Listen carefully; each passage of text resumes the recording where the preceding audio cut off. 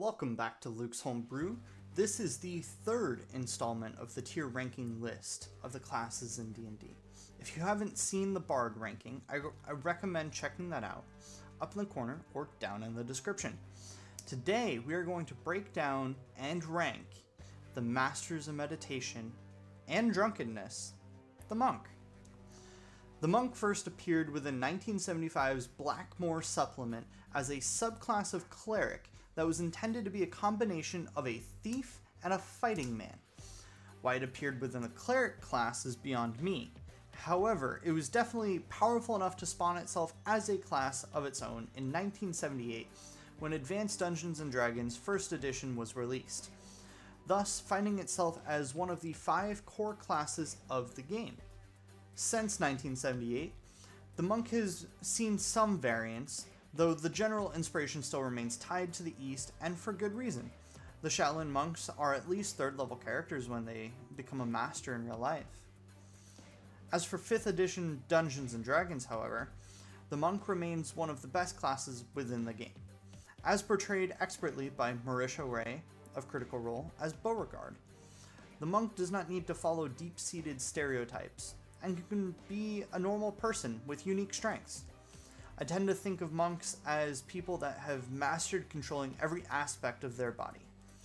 And that kind of mental willpower allows individuals to tap into the latent powers of just being an ordinary human. Except at 200%, of course. Let's talk about the mechanics of the Monk, though. The Monk starts off at level 1 with natural armor and martial arts. Level 2 is a rather large power spike that increases their movement speed and gives you some abilities to use in the few various situations, most notably Flurry of Blows, which gives you 3 attacks at level 2. At 3rd level, there are 3 core subclasses that you can pick from in the PHB and 7 DLC subclasses, if you include the Cobalt Soul Monk from Critical Role.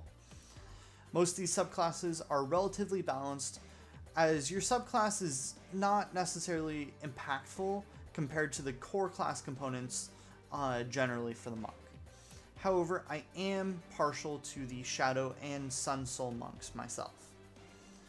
But as you continue to level up, the Monk keeps pace with all the other classes and shines from levels 5 through 15. During these levels, you continue to upgrade what you have already acquired and are blessed by the glorious presence of Stunning Strike, stating when you hit a creature, you may spend 1 key point, and they must succeed on a Constitution saving throw or be stunned until the end of your next turn. This allows you to stunlock enemies for rounds on end and induce early balding to your DM. But from levels 15 through 20, you continue to grow in power and versatility, but this is generally where the wizard and the other spellcasters begin to outshine most other classes. The capstone ability in monks is rather disappointing and, quite honestly, useless as it is for the bard. However, the 18th level ability makes up for that and should be considered the real capstone ability for monks, as it grants you the ability to astrally project.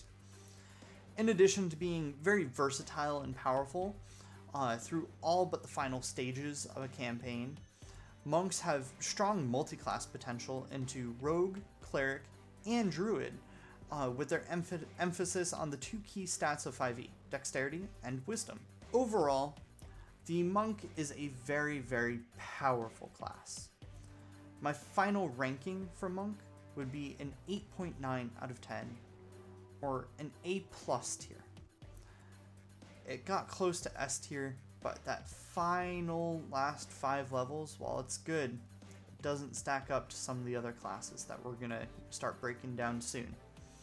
But if you did enjoy the video, please consider hitting the like button and subscribing. For more insight and sneak peeks at my 2 books, Jebdo's Reference Guide to the Multiverse and the new tabletop game Crusades of Conquest, please consider joining the Discord link below. And if you want to support the channel and future homebrew content, such as those 2 books, my Patreon is linked down below. Thank you all very much for watching, and I'll catch you next time.